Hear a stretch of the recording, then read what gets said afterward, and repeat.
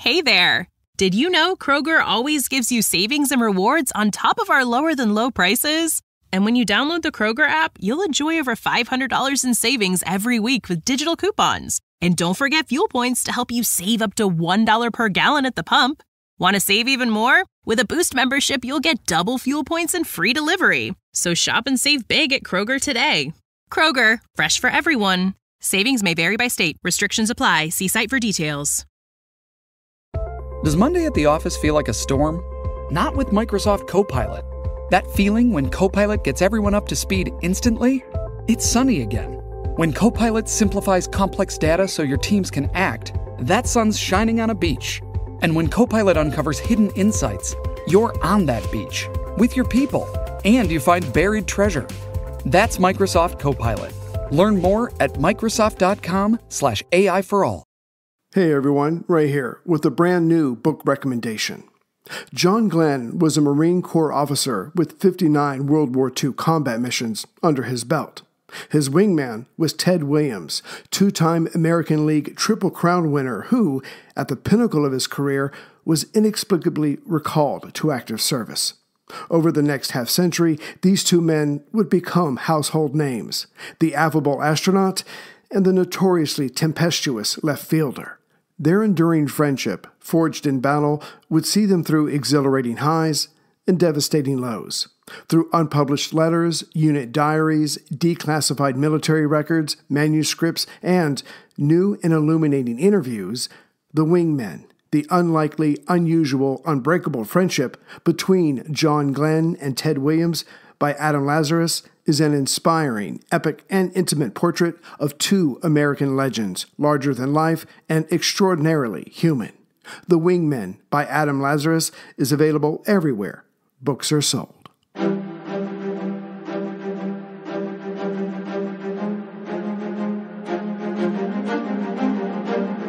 Hello, and thank you for listening to The History of World War II podcast, episode 459, The Siege of Odessa Begins. Last time, the defense of the southwestern and southern fronts had all but collapsed.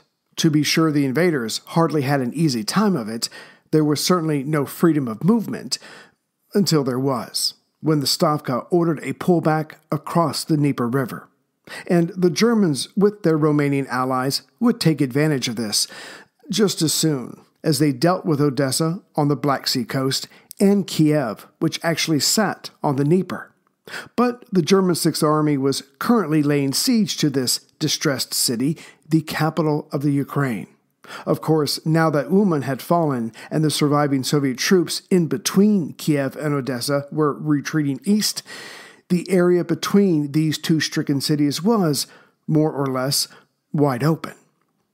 And with such a gaping hole that was only getting wider and deeper by the day, Tululnev, the Southern Front commander, was ordered to pull back, but to leave a garrison at Odessa, as it was still resisting. As for that coastal city, the last thing the Germans needed or wanted was another siege. So there was probably some relief in Berlin and Army Group South headquarters when Marshal Ion Antonescu, the Prime Minister of Romania, volunteered his forces to take on the job of capturing the port city. Further, he promised Romania's King Michael and von Rundstedt that he would clear the Black Sea coast, leaving the Germans to stay on the move. Yet, the Romanians would find out, as the Germans and Italians were finding out, that taking on trapped Soviet troops was no small matter. After all, experience, or desperation, is the best teacher. On August 10th, the same day that the Stavka ordered a pullback to the eastern side of the Dnieper, Army Group South Commander von Rundstedt issued Order No. 5, which had 3 goals. First, the continuation of the destruction of all enemy forces on this side of the Dnieper, specifically those Soviet troops who had managed to slip out of the Uman pocket. 2, to secure and occupy the west bank of the Dnieper, and that was well on the way to being done, as close to Kiev, the group Schwedler was already there and spreading out. And 3, cover the northern flank of the German Sixth Army that was currently laying siege to Kiev. It would be going too far to say that von Reichenau and his men had that very area under control. Again, the Soviet Fifth Army would pop out of the marshes for annoying raids, but the Germans knew it was only a matter of time before the Stavka would once again cobble together another desperate force to either attack von Reichenau or make for Kiev itself to beef up the city's defenses, and thus prolonging the stalemate here. But when he needed it most, Tulyulnev received a reprieve of a kind from Hitler. Der Führer could have easily ordered parts of Army Group South to simply put themselves in between the retreating Russians and the Dnieper River. Instead, factoring in economics, which sustains an economy on a war footing, he wanted von Kleist's panzers to take 3 major cities that would give him control of the land just west of the Great Bend in the Dnieper River. Besides which, the area was resource-rich, and soon slave labor would be harvesting and or excavating foodstuffs and resources back to the Reich. But it's just as well that Berlin did not order another attempted encirclement or massive trap for those retreating Soviet troops. Honestly, the men were tired, their machines needed attention, and they were low on fuel and ammunition. What could have made another Kessel attempt possible was if Army Group South's other allies, the Hungarians or Italian forces, had been closer to the front.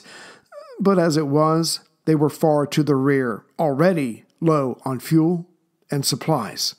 So it would be the panzers that would take the 3 main cities of the area. The first was Kremunchek, along the Dnieper River, practically due east of Uman, although about 180 kilometers or 111 miles away, as the crow flies. This task was given to 3rd Panzer Corps. Next was Krivo Rog, about 90 kilometers or 55 miles due south of Kremunchek, and level with the strongest bend of the Dnieper River. Taking this on would be the 14th Panzer Corps. Lastly was Nikoev, modern-day Mykolaiv, at the southern end of the River Bug. As Nikoev was the most southern of the target cities and about 90 kilometers or 55 miles to the northeast of Odessa, as the coast goes to the northeast there, this could have the added benefit of trapping any Soviet troops retreating from there once the Romanian siege was successful. The 48th Panzer was tasked with taking the city. Von Kleist's 1st Panzer Group was a bit spread out and somewhat spent, but orders were orders. The men and their machines moved out. And it would be Nikoev to be the first to fall, which was only the beginning of those locals' torment. The city was founded during the Second Russo-Turkish War of 1787 to 1792. In 1789, Prince Georgy Potemkin established it and named it after St. Nicholas, the patron of seafarers, as the city allows access to the Black Sea. Or more simply, it's where the River Bug and the Black Sea meet. The 48th Panzer dashed towards Nikolaev and occupied it on August 16th. To the southeast of Nikolaev sits her sister town, Kherson, a bit closer to the Black Sea, and is located where the Dnieper and the Black Sea touch. Just 3 days later, so August 19th, the Liebstandarte Adolf Hitler took that town. Being that this was an SS division, and units of the Einsatzgruppe D, led by Otto Ohlendorf, were with the 48th Panzer, the elimination of Jews and Communists started on day 1. By the time September was over, some 35,782 Soviet citizens had been dealt with. But keeping such detailed records of their deeds, those very documents would be used against the perpetrators during their Nuremberg trials. As this area in general was coming under Axis control, the German 22nd Infantry Division took control of a major bridge to the northeast of Kherson. The German 11th Army now had its way further, deeper into Russia. As for the other cities, Kremunchek, located on the Dnieper just before its sharp turn, was taken the following month, on September 15th. And before the Germans were pushed out in 1943, just over 90% of the city's buildings had been leveled, which leaves Kiev Rog. Again, located in the center of the almost peninsula-like territory created by the bend in the Dnieper, Kiev Rog fell at the same time as Nikolaev in mid-August. Though founded in 1775, by 1934, Stalin's policies made it the country's largest metallurgical works production city. But now, that belonged to Berlin. And like Kremenchug, by the time the Germans were driven out in 1944, the vast majority of the city's structures had been leveled. And that leaves Odessa. But as the defense of this Black Sea port city delayed Army Group South to such a degree that it would profoundly affect later operations, which affected not only Army Group South as a whole, but also the panzers of Guderian of Army Group Center, well, the Siege of Odessa turned out to be that one domino that made so many others fall afterward. Thus we shall zoom in before the shooting started. In October 1939, with the war just weeks old, Moscow established the Odessa Military District. No, Soviet Russia and Nazi Germany were not at war, but Stalin could see that German troops were now that much closer to Soviet territory, as they had just split between them the now non-existent Poland. And the ace that Odessa had that Kiev could not was the added protection of the Black Sea Fleet, stationed at Odessa. And the fleet there was impressive enough. It had a cruiser, a mine layer, a battalion of coastal ships, 2 battalions of minesweepers, 4 battalions of patrol boats, the 2nd Brigade of torpedo boats, a naval air squadron, 3 artillery battalions, and an AA regiment. This, of course, does not include any Army infantry units. Not that this was as much as Romania could bring to bear. Yet, despite this, the Stavka knew that whatever came at Odessa, should hostilities break out, would be overwhelming. So the planners focused on defense, not taking the fight to the enemy. Having said that, Sun Tzu claimed many battles and many years ago that to know the enemy is to know victory. Thus, serious men in Soviet uniforms calculated what could potentially come at Odessa, and the math was never good for the defenders. And the air forces of Odessa could not alter this outcome. But first things first. The defenders within the city were hoping for the best for their comrades who were along the Romanian border, namely the 4 rifle divisions, 2 cavalry divisions, the 18th Mechanized Corps with 2 tank divisions, and 1 mechanized division. But as we have seen, though it took a bit longer than desired, all these units would either be wiped out, captured, or forced back.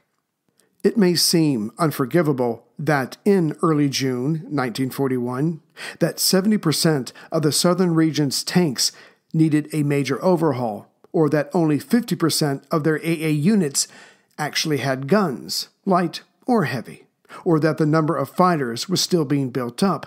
But considering the entire length of the border between these two soon-to-be adversaries, Moscow seems due some forgiveness. Some area had to be lacking, and the Stavka had decided it would be the area touching Romania. And then fate stepped in. For the first half of 1941, the Odessa district, as all the others had, carried out field exercises. This included the respective districts' air forces. And there was another Army field exercise planned for late June 1941. But this would require all the headquarters of the area to come together. Given the lack, or thereof, of communications at the time, someone realized if a German attack came at the moment that the various heads were together and away from their commands, command and control would be minimized, to say the least. So it was decided and approved to raise a detached Army command team, to put it on combat alert, and to then send it in vehicles on June 19, 1941, to the reserve command post at Tiraspol. Tiraspol is only 100 kilometers or 62 miles from the Romanian border. But at least when and if the invasion came, there would be a command team practically on the border to help with a Soviet response. And fate wasn't done. The district's chief of staff, Major General V. Sakharov, seemed constantly unsatisfied with the status of his defenses. So he put out an order that was to take effect at 11 p.m. on June 21st, just hours before Barbarossa kicked off. Not that he knew this. He ordered that headquarters and troops on combat alert be increased and moved out of populated places. Next, the covering units that would buy time were to take up their areas of responsibility now. Also, communications between headquarters and border guards detachments were to be checked regularly. Lastly, the Air Force commander ordered that the planes were to be dispersed to their operational airfields. Hours later, when the Luftwaffe bombed their assigned targets, starting at 3:30 a.m. June 22nd, they failed to take out as many enemy aircraft as planned for. Also, the Soviet AA units, now at their stations, took out at least 20 Axis planes on that first morning. The Germans had hoped that surprise and overwhelming numbers would bring that number closer to zero. It will come as no surprise that the Odessa and nearby districts lost fewer men on June 22nd than all the others facing the other two German army groups. And those troops would be needed, as Odessa was a frontline city from the first day of the war. In fact, the administration of the city announced on June 26th, just 4 days in, that the war had reached the city's edge. This greatly pleased the Nazi high command, for they took the message as a plea or a last prayer, for their grand plans for the entire region were about to come true. The German-led forces here would thrust forward and wipe out all Southwest Front forces before them. Then they would turn south and get in behind the Southern Front's forces. After both groups were gutted, the taking of Kiev, the Donbass, and Rostov could begin. And just like that, during the opening phase of Barbarossa, hundreds of thousands of Soviet troops, if not millions, would be dead. The resources of the area would be in German hands, and the Crimea would be open. And yet, before any of that could happen in its entirety, Odessa had to fall, and the outnumbered defenders of Odessa, whether on land, at sea, or in the air, would make the Romanians bleed for supporting Hitler. Greetings, everyone, from Central Virginia. So we're going to do the Odessa siege, then we'll take Kiev, and then we'll go from there. So I hope you enjoyed the story so far. I've only got one donation since last time, and that is Mr. the one and only Mark Porter. As far as the rest of you, what, you don't like me butchering your name? That's kind of my calling card. Oh well, maybe I'll get you next time. Take care, everyone.